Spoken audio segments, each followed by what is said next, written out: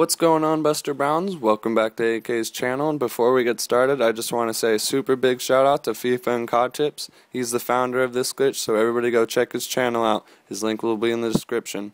Now, before getting into this glitch, I'd recommend getting whatever you feel is necessary for a high rounds glitch, and also get Juggernog, because if you're up against the wall, you might get hit, so back up if you want to, or just have Juggernog, because either way works. Now, just make your way to the top of the saloons as seen in the video.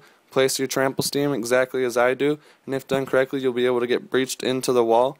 When breached, you need to press forward up against the wall so you don't hit the death barrier behind you. Other than that, enjoy the high rounds. Don't forget to like, comment, rate, and subscribe. Peace.